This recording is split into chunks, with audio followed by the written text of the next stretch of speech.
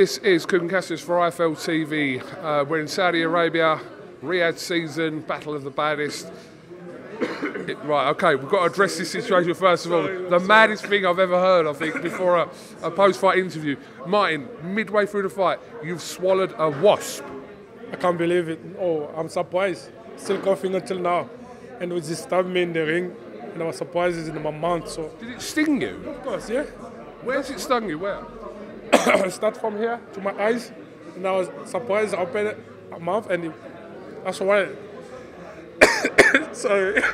It's absolutely crazy. Are you feel okay though? Is it? Not 100% okay, but I'm ready to answer the question. What have the medics told you about how do you sort that situation out? I don't even know how to kind of address this. It's first time strange, you know.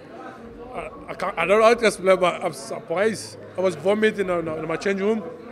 I kept vomiting about 1 minute, and I still know. I think it's still here, but I think I'll be okay. It's going to be really sound silly, but can you feel it?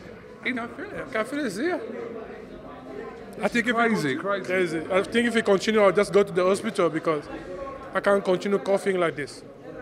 Right, listen, I'm not going to take too much of your time. Just obviously you got the stoppage win over Carlos Takam, who done his best to hold in there, but the pressure and you stuck it on him obviously the whole way through the fight, and in the end obviously the referee bringing the contest to a close. So you must be pleased to have got the stoppage over someone as hard as Carlos Takam.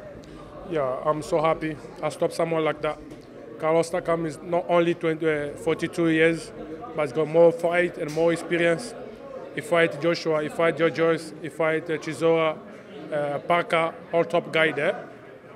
I'm so glad to stop him early before, and then everyone else, you know, he's tough, you can see he's tough and strong. He was ready for me, but I'm too good for him.